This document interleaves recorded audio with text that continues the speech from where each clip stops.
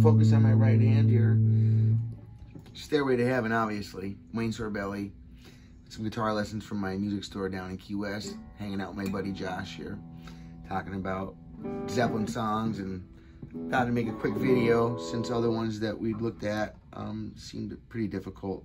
So I was going to try to break this down into easy intermediate guitar lesson rather than an advanced lesson. Guitars in standard tuning.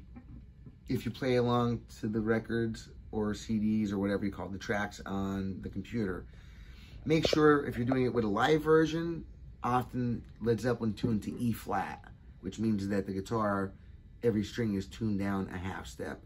So E flat, A flat. But we're not doing that. We're going to do it in standard tuning, just like the recording on the record, okay? And this came out on Led Zeppelin 4, or their 4th album, which was untitled, actually. People call it Zoso. That's its nickname, because all it had on it was 4 symbols, one for each member of the band, which I thought was cool. They didn't want any words. They were just using symbols. Come and think about it, I guess that was far ahead of Prince. Prince became a symbol somewhere along the lines. But anyway, back to the basics, guys.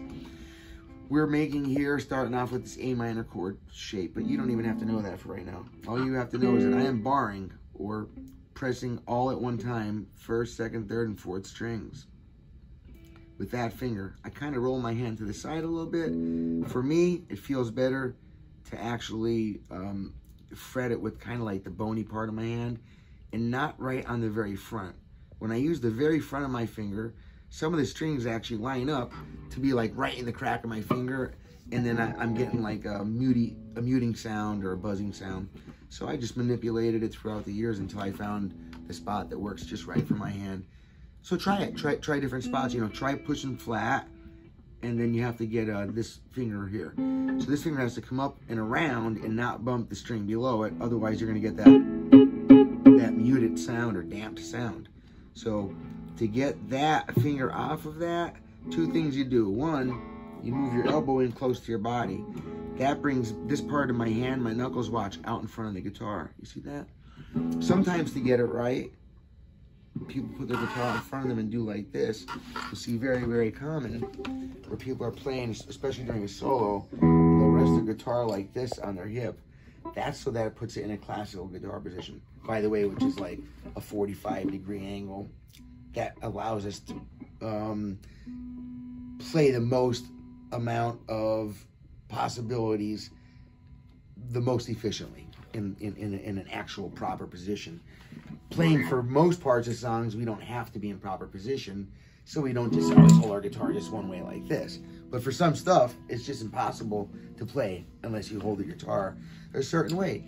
Hence was born all the cool rock star poses that we see. People are doing like this. Yeah, that's because you need to have the fretboard at this angle in order to do the riffs that you're expected to for certain kinds of music. Now, back to this. I'm going to bring my hand, make sure your knuckles are out in front of the fretboard so that your hand is coming up. Back down. So that my hand is coming up. My 3rd finger rather is coming up and looping over, hooking over that 3rd string so that it's not muting it out like this. Watch. That? Well, that's because my knuckles are even with or beyond the fretboard. Your knuckles must be out in front of the fretboard or you will hit adjacent strings and you will sound like you're farting, and it's not cool, all right? I mean, if you're doing a song about farts, I guess you can use that technique, but most people I know, that's not their intent when they're trying to play this, okay? So, stairway to the bathroom, right? Stairway to the commode, man. Anyway, all right, back on track. So, hook up over that string over there. Don't hook up with it or you're a sicko. Although, it's funny, it's a G string. Never mind, but anyway, okay.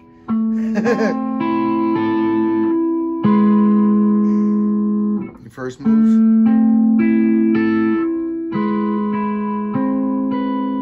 And the way I'm picking the strings, both at the 1st and 4th at the same time. And then 2, 3, 1. 2, 3, 1. until one spot, which I'll show you later. Until then, you can do.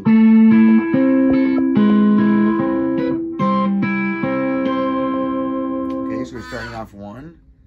If you notice, this note is going to descend the entire riff, okay? And that helps us keep our spot. It does for me, and I know other players that had said it does for them as well. So watch. So now I know this has to drop down 1. So I'm going to use this finger there, and then this finger goes here. So while this bass line is descending or going down, the melody line is going to be going up as the bass line is going down. Jimmy Page did not invent that technique. I can't remember the song. Well, I don't think that even the song before him invented it either. It's just a very old classical music technique. As one line's ascending, the other one's descending. It sounds very cool. Watch. That one goes down by 1. This note goes up by the next note. This one's going to go down again. And then notice I use my middle finger whenever possible to back up and assist the finger so I can play longer, be more efficient, and play for, you know, until I'm 150 years old. Maybe 800 or something, I don't know. Yoda years, right? Now watch. Then, like I said, this one goes down into this one, and then this one's going to go up to this one. Same picking. Now this note's going to go down 1 more. But I'm going to use my 3rd finger for it and slide this note right into position. Bam. Looks just like the first chord we made, okay? Because it is. Except now we're going to add on the 2nd string right there, middle finger. Now it's not the same chord that we started with. It's a D chord. We start here like this. That's an A minor. This is a D. Now the next chord is where we're going to not pick it exactly the same. So far all along, remember, we're picking strings 4 and 1, and then 2, 3, 1.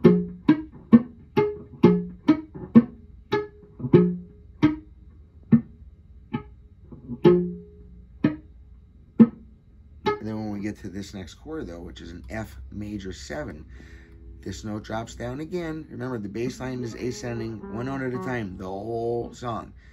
Not the whole song, the entire progression.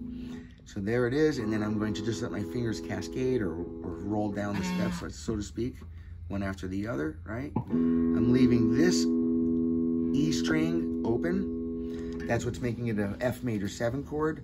If I were to borrow that, that's my regular F chord. But that note, for this is not in there. He's adding the flat, he's adding the note before the root, which makes it the major 7 chord.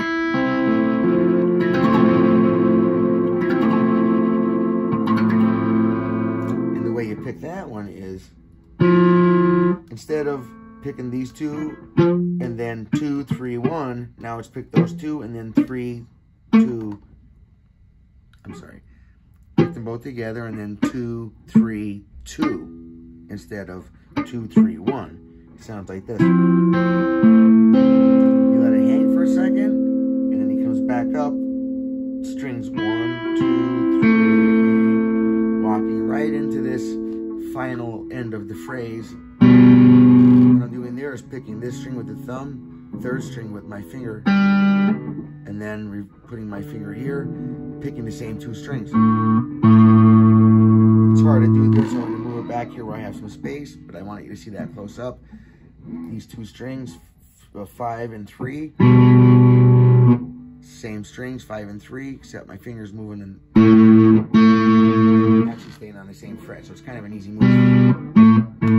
Sounds really, really good. And then coming from there to start that pattern back over, one of my favorite sounds of the song is this nice big slide. Open A string, starting at the 2nd fret, and slide all the way up to the 8th fret, and then back 1 to the 7, and that walks you right back into position for starting the progression over again.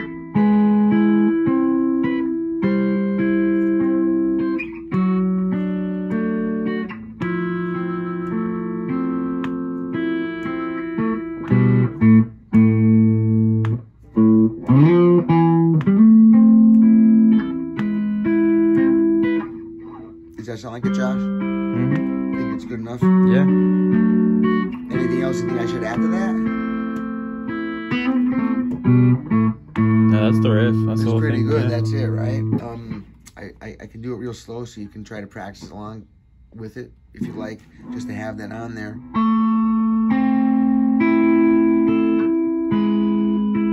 The point is to not pause between the chords. So you might have to do it this slow to play along. You'd be surprised at how hard this is to play in timing.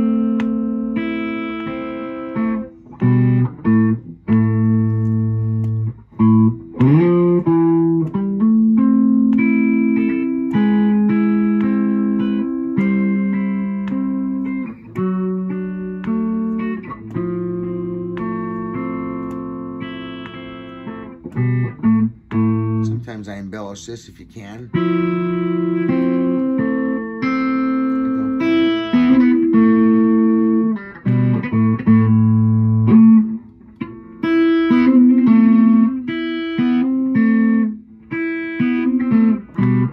Add a little color to it.